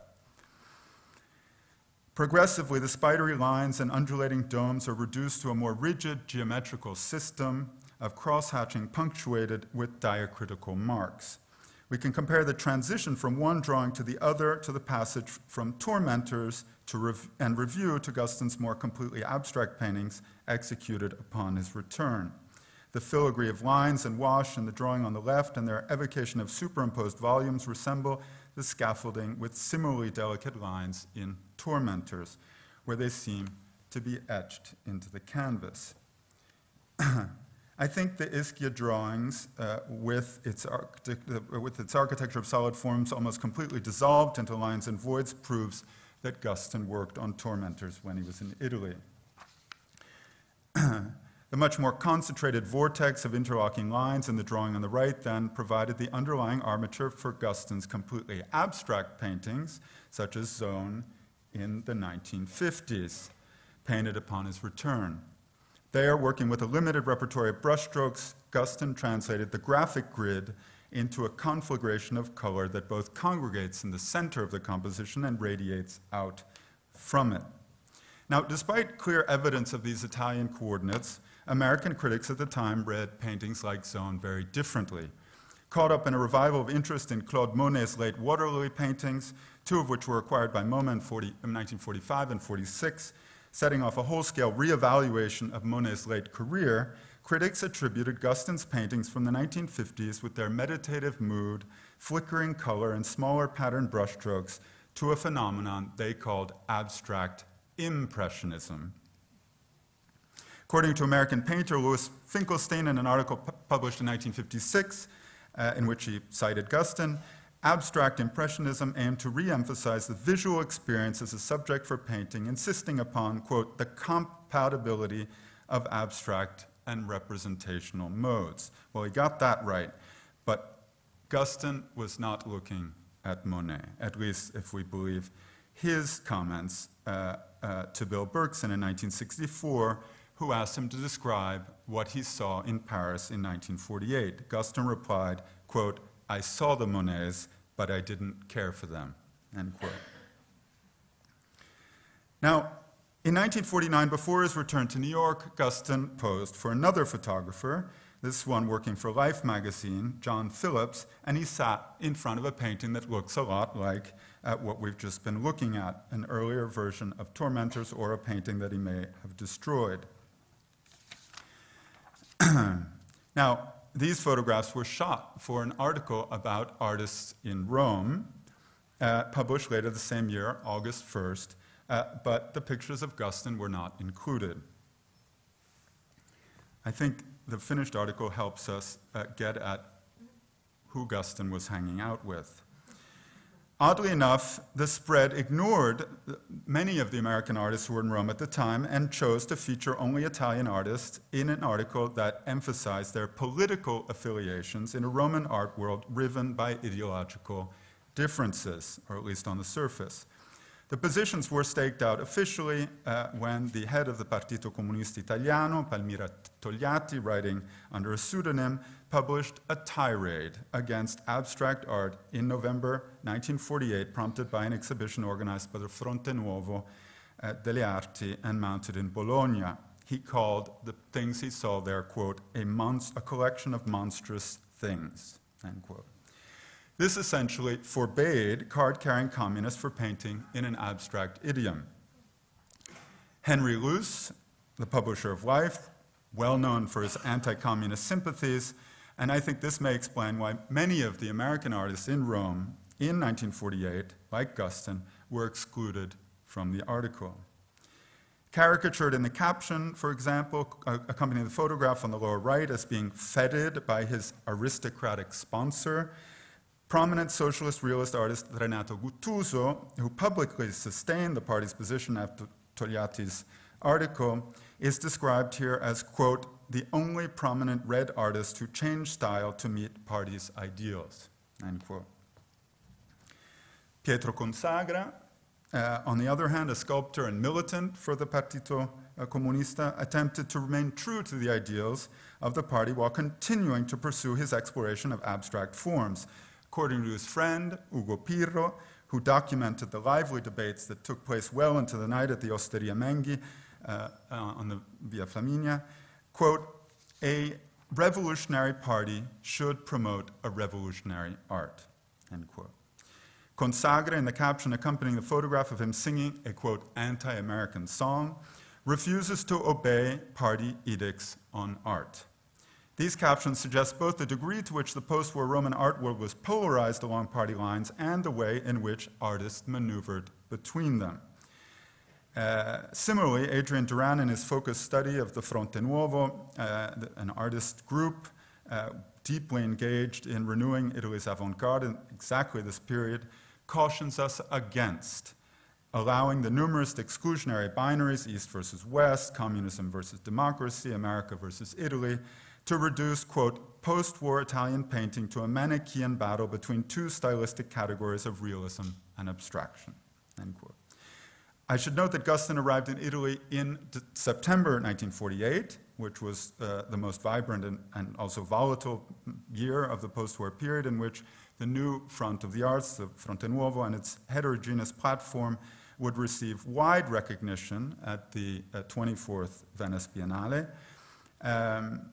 So Guston would have been there to absorb the fallout from Togliatti's diatribe and the reactions to it. Still, Duran emphasizes that despite Togliatti's strictures, Italian artists navigated between the two categories, which remained fluid, often attempting to reconcile them.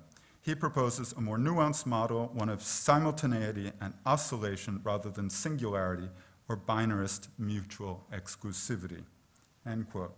Now, ideological tensions and attempts to evade them permeated even the relative calm of the American Academy in Rome, where Guston was not the only artist experimenting with abstraction. Italian-American artist and former GI, Salvatore Scarpita, seen here second from right, worked in a studio there for 3 years after the war, where he befriended Guston.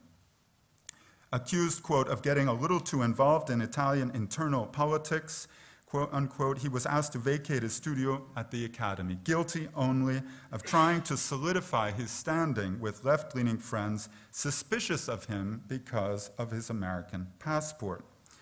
Similarly, Salvatore Meo, who moved to Rome in 1949, setting up a studio in the Via delle Quattro Fontane, also found himself pigeonholed simply for being American.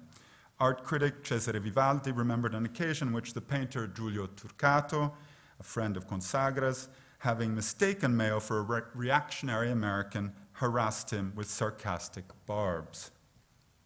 Now, all of these artists pursued abstraction on shaky ground within a matrix of conflicting loyalties, none more so than Scarpita, who, as Raffaele Bederida has pointed out, called himself, quote, Mr. In-Between, for precisely this reason.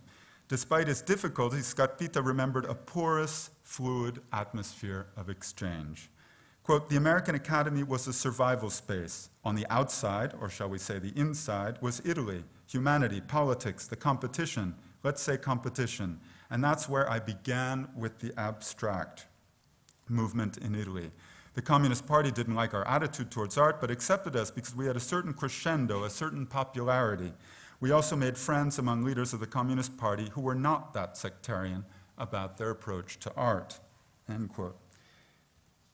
Pederida put Scarpita among the group of young people dancing in a basement of the painting by Guttuso that was read at the 1954 Venice Biennale as a biting critique of post-war Italy's taste for all things American, including abstraction, represented here by Mondrian's famous painting, Broadway Boogie Woogie, in the background. But we also might read this as evidence, painted by an artist who was perhaps less doctrinaire than this painting suggests, of those in-between spaces and strategies where artists fraternized and found middle ground in a politicized artistic landscape. So most likely on this trip that Guston met Italian artist Piero Dorazio, one of the artists lampooned in Guttuso's painting that you just saw, seen here with Guston in New York in 1962 or 63. Dorazio, of course, was one of the founders of the group Forma Uno, seen in the photograph on the right, whose manifesto declared that they were, quote, formalist and Marxist, convinced that the terms Marxism and formalism are not irreconcilable, end quote. Their platform proposed to mediate between abstraction and realism, and it's interesting to think about Guston's exchanges with this group and Dorazio in particular, as he was struggling with the same question of expressing his political commitment in abstract terms. Guston was no stranger to Marxism or to art in the service of leftist social and political agendas. In 1934, after having met David Alfaro Siqueiros in Los Angeles, he went to Mexico to paint a large mural with two friends on a huge wall and on the former palace of Maximilian in Morelia. Guston's enthusiasm for Mexican muralists was tied up in his membership in the Los Angeles branch of the John Reed Club, a Marxist study group which encouraged artists to, quote, abandon decisively the treacherous illusion that art can exist for art's sake, end quote. And the motifs in Tormentors, as we've seen, hark back to those Guston first developed for a portable fresco, now lost because it was destroyed by Hoods, inspired by the trial of the Scottsboro Boys. So it's significant that Tormentors broke down the very visual language that he had used in these politically engaged works. While Tormentors was like Porch, a response to the horrors of the Holocaust, it is significant that images of atrocity and execution were also precisely the kinds of subjects embraced by Italian artists, including Guttuso, as part of their renewal of art and re-engagement with life immediately after the war. The progressive dismantling of Guston's painting as he moved towards abstraction reached an epiphany in Italy. His attempt to reconcile political content expressed in fragmentary and ghostly forms and abstraction demonstrates real affinities with practices characteristic of the Italian avant-garde in 1948, where many artists attempted to achieve, in Durand's words, quote, a synthesis of engagement and formal experimentation. Now, the cultural and literary historian Mary Louise Pratt offers a nuanced framework to explain the complexity of American experience in Rome after the war, coining the term contact zones to describe, quote, social spaces where cultures meet, inform each other in uneven ways, and where they clash and grapple with each other, often in contexts of highly asymmetrical relations of power, such as colonialism, slavery, or their aftermaths, as they are lived out in many of the parts of the world today, end quote. So a contact zone allows for interaction so that cultural boundaries can be broken and transgressed. And while Pratt's scholarship is focused on the colonial encounter in South America, we might consider post-war Rome too as a kind of contact zone in which, despite mutual admiration, Americans and Italians faced off in an increasingly unequal and often antagonistic relationship shaped by post-war reconstruction and the Cold War. The move to abstraction in the work of these artists betrays signs of transculturation, which is one of the strategies identified by Pratt, along with mediation, collaboration, and imaginary dialogue. So transculturation was first defined by Cuban anthropologist Fernando Ortiz in 1947. It describes the process whereby members of a subordinated or marginal group, and I think we can put an expatriate artist in a foreign country into that category, in which they select and invent from materials transmitted by a dominant metropolitan culture. Inured to the artistic hegemony of New York in this period, we usually assume that the transmission of abstraction must have only flowed only in one direction across the Atlantic. The focus has been on what Americans brought to Rome rather than what they learned there. And I think that despite its newfound superpower status after the war and the growing authority of its modern art, and Italian artists at this moment were yearning to find out what was going on in New York, that's clear, the United States still remained a kind of cultural upstart with regard to the august traditions of old Europe. We've seen that Gaston admired Piero da Francesca and Giorgio de Chirico arrived in Rome in awe of Italy's cultural preeminence. Now, just one more example, and then I'll finish. Nicholas Carone, another American artist who had actually won the Rome Prize before the war but had to defer it, he settled his studio on the Via Margutta, where his nearest neighbor was Italian sculptor Pericle Fazzini. And Carone recalls later, "I lived not as an American. I lived with the Italians. I wasn't just a tourist. I set up a studio and lived there. I associated with most of the Italian artists. I knew them all, Afro, Basaldella, Mirko Basaldella, and Renato Guttuso."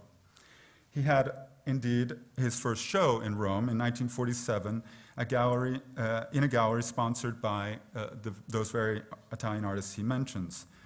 And Guttuso wrote the preface to the catalog. In a later interview, Carone underlined the benefits of that aesthetic climate, working with the Italian painters, and his attentiveness to their fluid, non-doctrinaire strategies.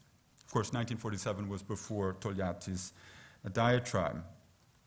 But the important thing is that Guttuso, in his essay, and you're seeing an illustration from two of Carone's paintings from the catalog on the left, Guttuso insisted in his text that all the paintings in the exhibition were profoundly Italian in character.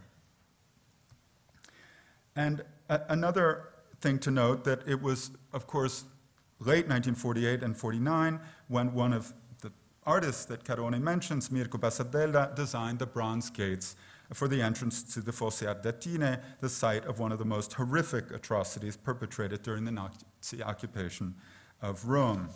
So and critics assailed Mirko's project on the basis that his abstract forms, divorced from descriptive or narrative function, were unsuitable for that site. So Gaston left Rome before this controversy really heated up, but I think he surely would have appreciated the embattled effort, so similar to his own tormentors, to find abstract forms capable of memorializing the victims of World War II and the Holocaust. So in restoring Rome to its place as a dynamic fulcrum for international dialogue after the war, we can begin to unpack the role that those exchanges played in the development of a work of even a singular artist like Philip Gaston. What to American criticism looked like rudderless oscillation between figurative and abstract appears in this context like a deliberate strategy of reconciling the two, which he forged in part, at least in part, in Rome. And speaking to Joseph Abloh in 1966, Gaston summed it up. Quote, "I felt as if I was talking to myself, having a dialectical monologue with myself, to see if I could create, and these problems revolve around problems of abstract painting, non-objective painting, or image making. And of course, I'm seeking a place, an area, where these questions would be dissolved, where they don't exist, where somehow, in me, all of this would come together." Thank you.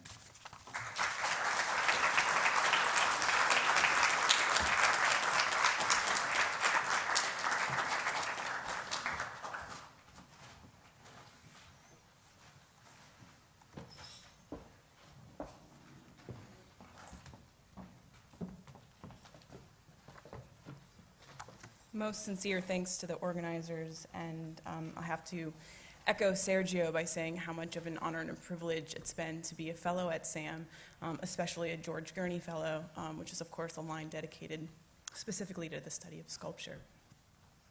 I'm not going to be talking much about this image, but I thought it might be particularly fitting at a conference dedicated to cultural exchange and differences in language. It's a drawing that Alexander Calder sent to Giovanni Carandente in 1963. Carandente had asked Calder to do a project for him at a bus stop. And you see here Calder essentially saying, I've thought about this project a lot. All I can come up with is a big F. And he says here, which would mean fermata to Italians, but something else to Englishmen.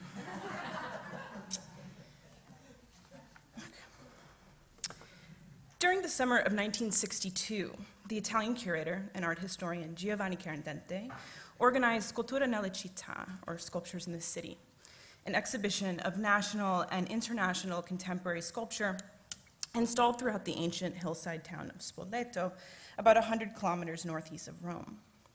The exhibition was groundbreaking, with Carandente choosing to show the work not in a pastoral countryside or an urban park, but embedded in a layered, lived fabric of a city.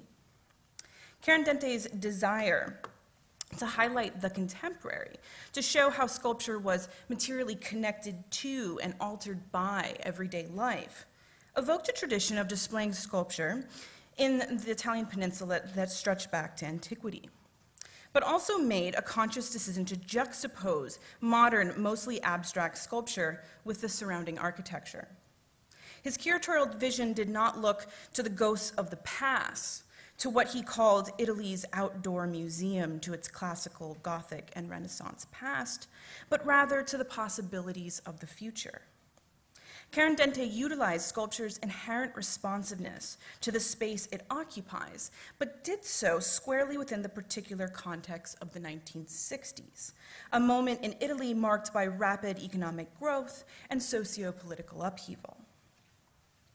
Scultura nella città made explicit connections between the emergent post-war industry at the root of these changes and the concurrent embrace of new materials, growing scale, and unconventional display strategies being deployed by contemporary sculptors. No work perhaps better encapsulates the aims of Scultura nella città than David Smith's epic Volturi, a series of 27 sculptures the artist created in just 30 days that Carandente masterfully installed together as a group in Spoleto's ancient amphitheater. Smith was one of 10 sculptors asked by Carandente to create work in mills owned by Italsider, the national steel concern.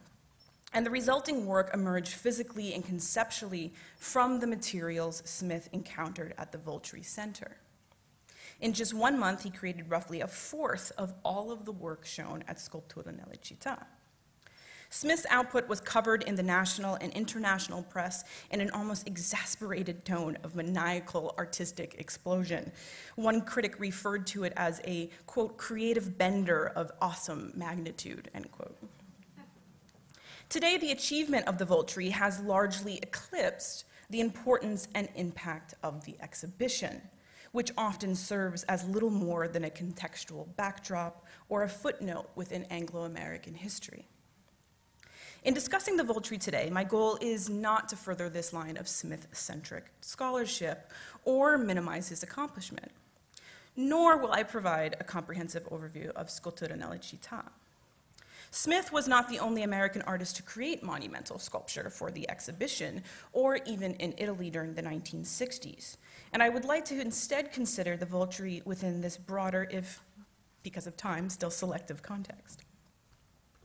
Alexander Calder produced Teo Delapio, his first large-scale public, this was some of the criticism.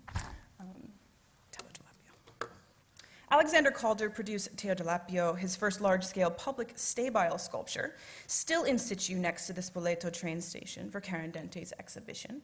And 7 years later, Robert Smithson realized Asphalt Rundown, his first large-scale outdoor sculpture, or earthwork, in a disused quarry on the outskirts of Rome. Facilitated by the Italian gallerist Fabio Sargentini and involving several tons of hot, oozing asphalt dumped down a hillside, Smithson's Italian intervention may initially appear diametrically distinct from Smith and Calder's steel abstractions. Examined together, however, these projects suggest an acute engagement by American sculptors shaped by the lasting legacy and contemporary implications of what could be called an Italian sculptural monumentality. Monumentality and the related term monument have and continue to have, as we have been very much reminded of this year in the United States, a long, complicated semantic and material history.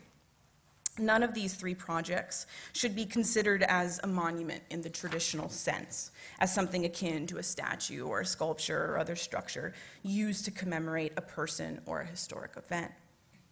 They do not memorialize anything, nor do they serve as symbolic representations materializing some collective consciousness. I also do not intend to discuss them within the context of the anti- or counter-monument, or to quote Rosalind Krauss, as ontological absences.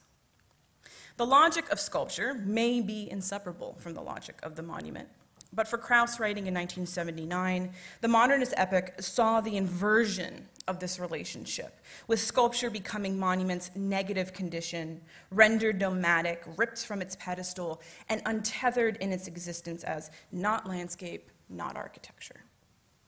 An idea that resonates with Lewis Mumford's assertion 40 years earlier that, quote, if it's a monument, it cannot be modern, and if it's modern, it cannot be a monument. While Smithson's intervention could certainly be discussed in such contrarian terms, I'm more interested here in the condition of these sculptures as monumental, as conceptually grand and physically imposing. In short, in their express monumentality. The mid-20th century marked a sort of crisis point for monumentality, especially in the wake of the deployment of monuments and monumental scale by fascist regimes. As Siegfried Giedion argued in his 1944 essay, The Need for a New Monumentality, however, the impulse to create, quote, things that remind, things to be transmitted to later generations, cannot be surpassed, end quote. What strikes me in Gideon's words is the evocation of temporality, of the passage and continued presence of the past bound to matter, a temporality that could be extracted from memorialization. The paradox of the timeless and the contemporary, the permanent and the ephemeral, would of course serve as the cornerstone of Smithson's artistic practice. In his essay, Entropy and the New Monuments, published just over 20 years after Gideon's, Smithson declared that time was now reduced to, quote, fractions of seconds, not the long space of centuries, with both the past and future placed in an objective presence, end quote. For Smithson, this compression of the passage of time, or as he described it, the coming and going of things, was at the heart of his fascination with Rome, which he called a junk heap of history. Smith, Calder, and Smithson all conjured powerful allusions to Italy and Italian history, while simultaneously manifesting conceptions of temporality at the heart of contemporary discussions of monumentality. It would be too tidy of a correlation to claim. American artist goes to Italy, sees monumental sculpture, and in turn creates large monumental sculpture. The fact, however, that Calder, Smith, and Smithson each embraced a new sense of scale while working in a built environment famous since antiquity for its monumentality, both in regards to size and grandness, is neither insignificant nor coincidental. They each engage with the Italian urban landscape to their work's utmost advantage and relied on Italian intermediaries to realize those projects. The resulting works, the Voltri, Teo dell'Appio, and Asphalt Rundown, are distinct sculptural projects created with vastly different intents and approaches, but collectively they suggest a monumentality shaped by an Italian imaginary, not just the grandeur of the past, but also the layered, complex temporal and physical manifestations found in the present. Italy, or more particularly the cultural legacy of ancient Rome, has proven a perpetual source of inspiration for American artists, as we've already heard so much about today. But for sculptors in particular, a physical and conceptual touchstone for a certain type of epic grandeur and classical lineage, though such influence is less commonly associated with the art of the 1960s.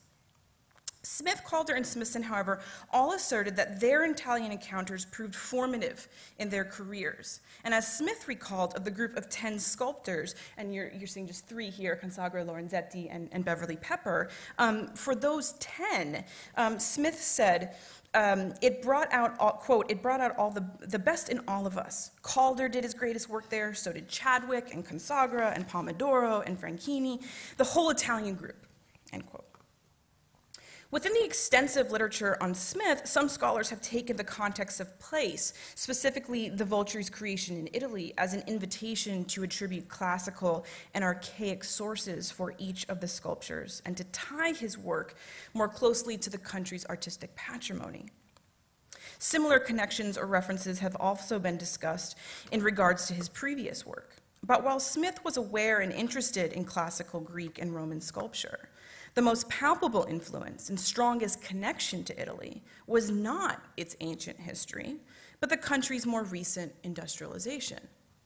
If the language of the Volturi works were foreign, different than Smith's previous work, it was not Latin or Greek, but vernacular, present-day Italian. Smith took the specifics of his site, of the local environment he found himself in, and developed new forms while continuing to explore his trademark tensions between figuration and abstraction, intention and chance, found and created objects. The experience of working as Italceder's guest palpably manifested itself in the work he produced. As Smith would write to Carandente, quote, "This was the most productive period in my life. I am grateful to Italceder for the freedom of their mills and factories, for their interests in my work with unlimited material, and their generosity. The fact that all works are called Volturi is my affectionate regard for Italceder's center at Volturi," end quote. In addition to the conditions of their creation, the Volturi are forever linked to Italy due to Carandente's curatorial solution to the problem of having so many unexpected sculptures to display. He installed almost all of the pieces in Spoleto's ancient amphitheater. By all accounts, Smith was tremendously happy with the decision, frequently commenting on the curator's brilliant idea of the forum, and those are Smith's words. He was effusive in his insistence that his work had never been treated better. In another of Smith's letters to Carandente, he declared in the postscript, quote, "For the rest of my life, I shall be part Italian, and although I am stupid, I shall try to learn the language," end quote. And actually, Volturi 6, which is at the Nasher, actually has this kind of scribble that you can kind of see just down here. I'm sorry, I don't have the pointer. Just right at the base of it, Andiamo a Spoleto, and it's, again, another kind of linguistic tie to the place of their creation. While the monumentality of the Volturi came from the massiveness of their creation as a group and their subsequent collective placement in the amphitheater, Teo della Pio was perhaps its most lasting, perhaps the most memorable and monumental single work of Scultura nella Città, and is certainly its most lasting symbol. Calder's sculpture stood over 65 feet tall and 45 feet across, and was the first of numerous monumental stabiles that would transform Calder into one of the most ubiquitous and infamous public sculptors of the late post-war period. It is now almost impossible to go to a major city and not see a large-scale painted steel sculpture by Calder in front of a building, placed in a plaza or tucked into a park. And I'm just showing you two very, random kind of selections, though one, of course, is nice because it's here in DC. As site specificity became an increasingly valued element in public art, Calder's work has often been criticized for the seeming detached neutrality of both its creation and placement, studio created, enlarged by fabricators and steelworks, and indifferently plopped down in an urban setting, as Richard Serra is all too happy to tell us all the time. The same, and in my opinion, unfair opinion, my opinion, which is also thinking it's unfair, of this critique, could be leveled at Teo de la Pio, but like many of Calder's public commissions, the circumstances of the work are more complex and connected to site and the legacy of monumentality than they might first appear. In Carandente's initial contact with the artist, he sought, quote, a Calder mobile to use as a sort of triumphal arch at the entrance to the city to symbolize the whole exhibition. While the form and location of the final work would change multiple times between Carandente's first letter in March and the installation of the sculpture in July of 1962, the allusion to gateway monuments would remain a constant. By the end of April, Calder had decided to change the form of the work, sending Carandente a sketch and a description, which you see here, that would, quote, stand on the ground and arch the roadway.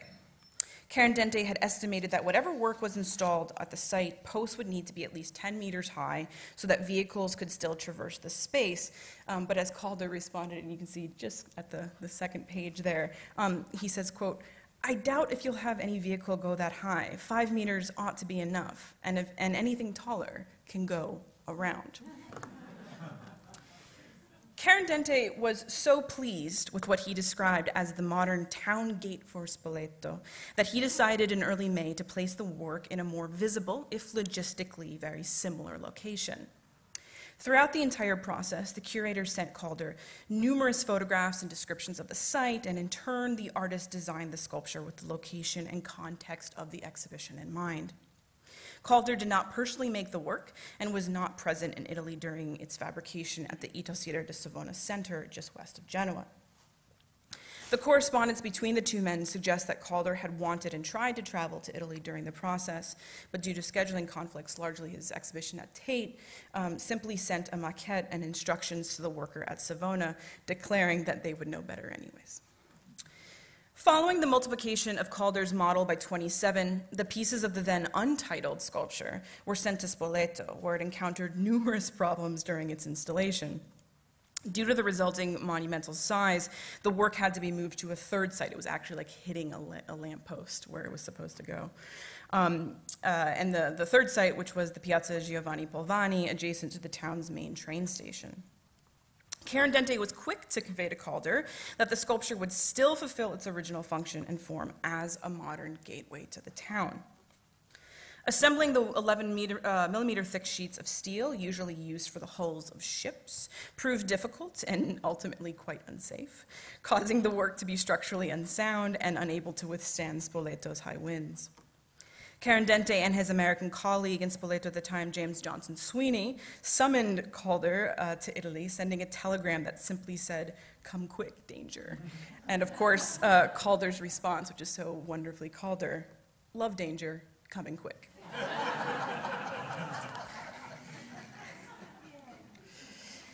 Once arrived in Spoleto, Calder watched as the metal workers reinforced the work with additional steel plates. And it might be kind of interesting to note, and you can see it in the photo of Calder and Carandente at the front with the other men, that the work itself was kind of not finished, i.e. painted, until much later that year. And actually, Italcedar kind of put up a little bit of a fight about, well, why do we have to paint this at all, right? Like, it's steel, let's just show it as steel. So there was a little bit of tension there. Calder also named the work on a whim after seeing a print of an Umbrian duke wearing a crown hanging in his hotel. And the reference to a historical figure who perhaps would have once been the subject of an equestrian monument in the piazza was not only visible in the tipped form of the sculpture, but also in Calder's subsequent and repeated personification of the work. Calder writes of being delighted to see his large size about coming into Spoleto, and he actually follows up and pursues this opportunity to receive a gift from the city of Spoleto of an apartment so that he could come and visit Teo de la Pio. And for any artist doing public commissions, you need to up your game and get an apartment out of it so you can go see your work. Teo de la Pio also immediately became the figurative and literal gateway to the city, welcoming visitors to Scultura nella Città during the summer of 1962 and every year since. The sculpture made a powerful first impression and provided an effective introduction to the overall conceptual framework of the exhibition, mostly abstract, large in scale, made of industrial materials, fully incorporated into the folds of the surrounding urban space. As Karen Dente wrote in a letter to Calder, quote, "Your participation in the exhibition can be summarized as follows. Idea, mobile, intention, stabile, result, eternal, magnifico." Before concluding, seriously, I don't see how we're ever going to take this down, so it looks like it will have to stay here, end quote. And stay in Spoleto it did. Following the conclusion of the exhibition, Calder gifted the work to the city with lots of stipulations, where it has remained ever since. Its outline still appearing on the city's municipal bus tickets since 2010, so it may have changed, but I doubt it. Calder's international reputation contributed to the heightened status of the work, but its size, placement, and relationship to the surrounding locale was equally, if not more, responsible for the widespread population and acclaim. Created 7 years later, on the morning of October 15th, 1969, Robert Smithson's Asphalt Rundown seemingly bears little resemblance in form or intent to the Voltri and Teo della Pio.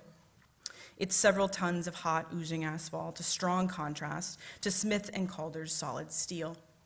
Its site of a disused area of the Cave de Secce, a rock quarry approximately 18 kilometers southeast of Rome, near the Roma Ciampino airport, very different from the populated, historically rich streets of Spoleto. Its creation within the emergence of an international climate of art as process in the late 1960s, making it feel light years away from the largely autonomous, permanent objects that had dominated the modernism of the early 1960s. Like his two compatriots, however, Smithson's encounter with Italy would significantly impact his career, leave a mark on the Italian landscape, literally in this case, and form an additional link in the history of American artists' evocation of an Italian monumental imaginary. Asphalt Rundown was a seemingly straightforward, singular act, but done on a scale that Smithson had yet to realize in his work. The piece became the first of several large-scale outdoor sculptures he made prior to his untimely death in 1973. As would be the case with those subsequent works, Smithson relied on external assistance in order to realize Asphalt Rundown. The opportunity to work in Italy had come at the invitation of Fabio Sargentini, who had invited Smithson to exhibit at his Galleria Lattico in Rome. Much like Karen Dente, Sargentini had a very clear vision of how national and international vanguard art could showcase both the legacy of Italy's past and its vibrant present. Sargentini, along with other gallerists like Giannenzo Sperone, were already accustomed to the innovative three-dimensional work being created by their own stable of artists, and I don't really mean that to be a pun, but obviously it is with this image, including Giovanni Anselmo, Yannis Quinales, and Michelangelo Pistoletto. Italian gallerists had helped create an environment, a network across Italy in the late 1960s that proved a particularly welcoming place for artists from both sides of the Atlantic seeking opportunities to experiment with new approaches to sculpture. The chance to create a piece in this open environment proved especially significant in the case of Smithson, just as the Cave de Secce proved a particularly rich physical and historical location in which to enact Asphalt Rundown. The selection of this site, however, owes more to Smithson's involvement with Sargentini than it does to any artistic conceptualization or conscious choice. Sargentini had first met Smithson while on his trip to New York in April of 1969 through the art dealers John Weber and Annina Nosei, and subsequently invited Smithson to show at his massive new gallery space in a former parking garage in Rome. Smithson realized Asphalt Rundown at the end of an intense year of travel and exhibitions that saw him visit Germany, Italy, the Netherlands, Switzerland, and the United Kingdom shortly before and after his exhibition at Lattico. Smithson flew to Rome directly from Prospect 69, the art fair in Dusseldorf, and was back in New York within a week of Asphalt Rundown's realization. His calendar looks really intense for those 3 weeks. Smithson wrote in advance of his arrival, asking Sargentini to scout for a suitable, accessible quarry location.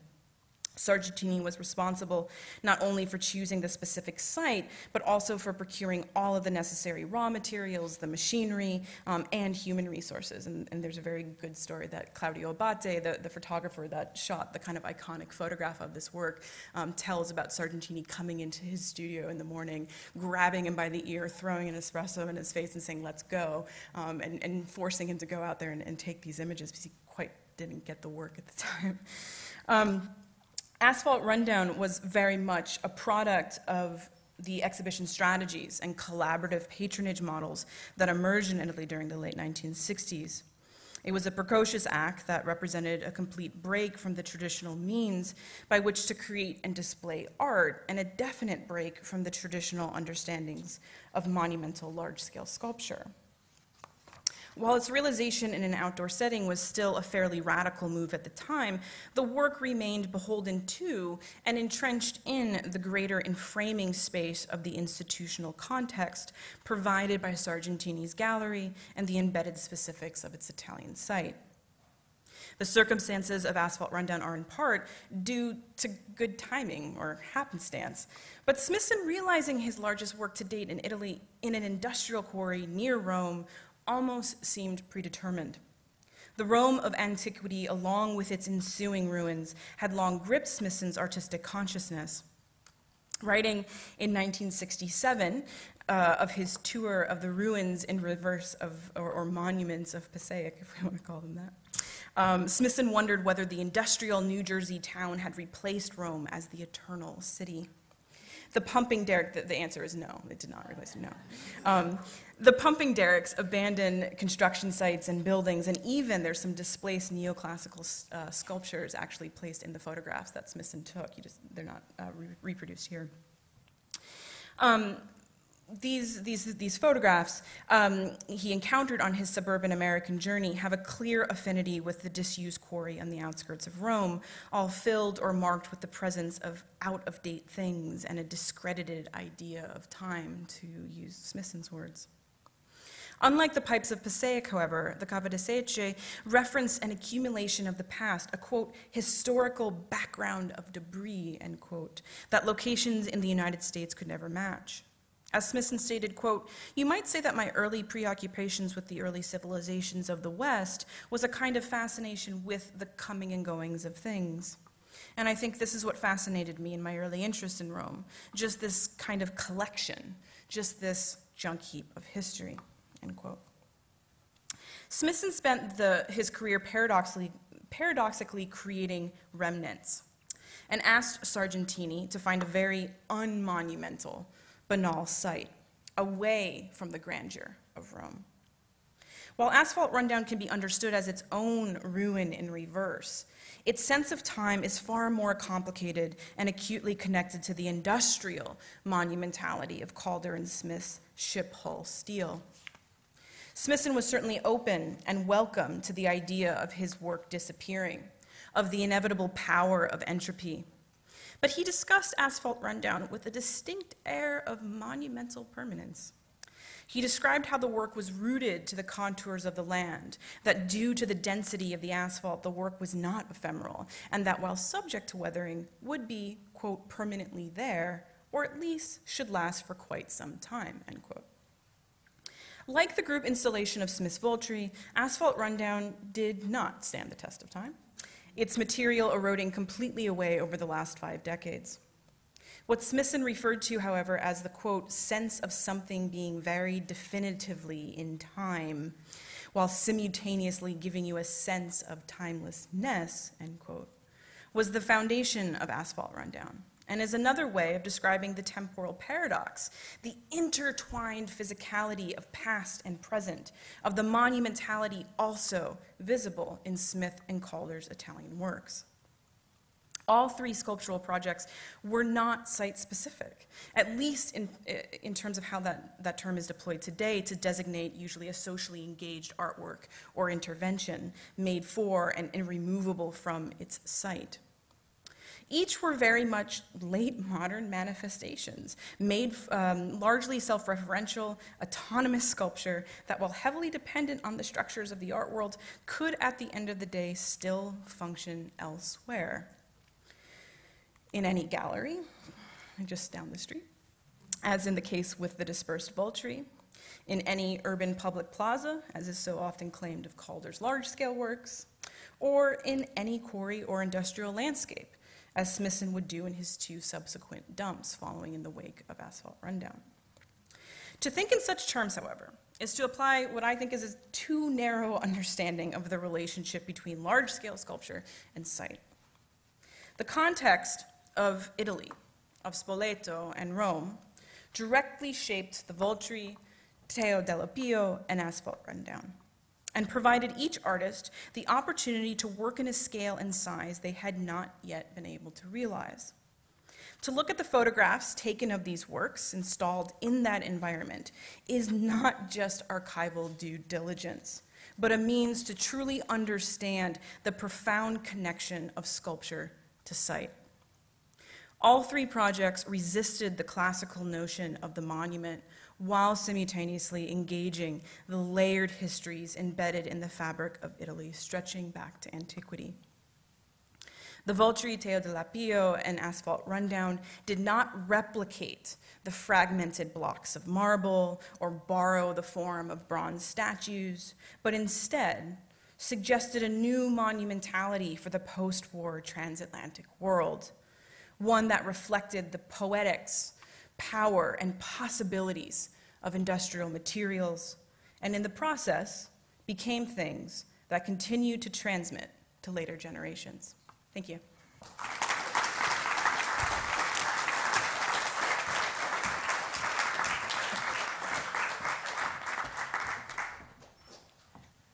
I would like to ask everybody to please save your questions for the end of the day, and we're going to take a 20-minute coffee break out in the lobby, so please join us. We'll start back up at 4:30.